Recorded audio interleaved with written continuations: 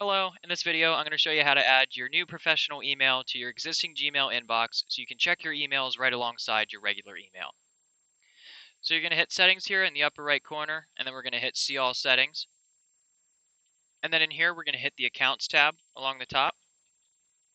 And then once we're in the accounts tab towards the bottom, there's going to be a section that says check mail from other accounts. That's what we're looking for. So we're going to hit this blue add a mail account button. And then here's where you type in your email address that you want to add. So in this case, it'll be demo@mytreasureadventures.com. We're going to hit next. And then the username here is your email address. And then the password is what we sent you or what you selected. And then the POP server, this third one here, will always be mail.yourdomain.com. So in this case, it's mail.mytreasureadventures.com. And then the port, we're going to select port 995. And then for these checkboxes here, the only two we have to worry about are these two in the middle. We want to enable this one. That just makes sure your email is secure and only the people who should be seeing it can see it. And then this one here is if you want to optionally label the messages that come into your inbox. So what that will do is whenever a message comes in from your professional email, Google will automatically label that message so it provides a more clear indication that that's from your business account rather than your personal account, so you don't accidentally reply and use the wrong language or anything like that. For this situation, I'm going to leave it unchecked, but it doesn't affect whether you're able to receive your emails or not. So then we're going to hit add account. In a couple seconds, it's going to give you a screen like this. Since we're using Gmail for our regular email, we also want to be able to send as this account. So I'm going to select yes, and then I'm going to hit next. It's going to ask the name I want to send as. So for this, I'm just going to choose my name. And then we want to have this checkbox that says treat as an alias enabled. So you can use it just like a regular email address. We're going to go to the next step. It's going to show us a little bit of information here. So the SMTP server we want to use, it will always be server.aaronsmarketing.com. I'll have that link down in the description section for this video as well, so you can just copy and paste that over. And the port we're using will be port 465. And then the username is just your full email address again.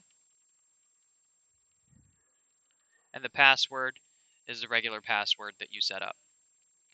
And then for these two options here, you can just leave it selected as SSL. That's the recommended and more secure option, so you shouldn't need to worry about this. So I'm going to hit add account. In a couple seconds, it's going to want me to verify this new email address here, just to make sure that everything's good. So for now, I'm going to minimize this window, and I'm going to go check that email inbox. So to get to that email inbox, you go to your website. So in this example, it's mytreasureadventures.com/webmail, all one word. You're going to hit enter, and it's going to bring you to the login screen here. So once again, it's your full email address, and then the password we selected here. So it'll log you in, and then what you want to do is you just want to hit the open button right here, and this will take you into your email inbox. So you can see here's that confirmation email waiting for us. The thing we're interested in is this number right here. So we're going to copy this confirmation code. We're going to go back to Gmail, and then we're going to bring that window that we minimized back up here. And then we're just going to paste that code that we copied from that confirmation email right in. We're going to hit verify. And everything's gone okay. It doesn't really look like it. For some reason, Gmail doesn't display a success message. So if you hit verify and that window disappears, don't worry, you didn't do anything wrong. It's working as it should. And if something did go wrong, don't worry, Gmail will definitely tell you about it. So at this point, your screen should be looking something similar to this. You should see your regular email account, and you should see the email account you just added here, along with the email account you just added right here. So now, if you go to your inbox, and you go to compose a new message, you can see now you can select which email account it's coming from. So I can send it from my email address, or I could send it from my new professional email address that I just added.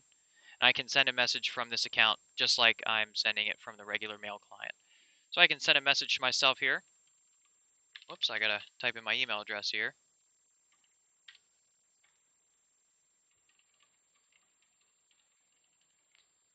Then I'm going to send this message here. And then you can see almost instantly I just got that message. So I just got the message from demo@mytreasuredventures.com, and that went to my email address here. So I'm going to reply to this message.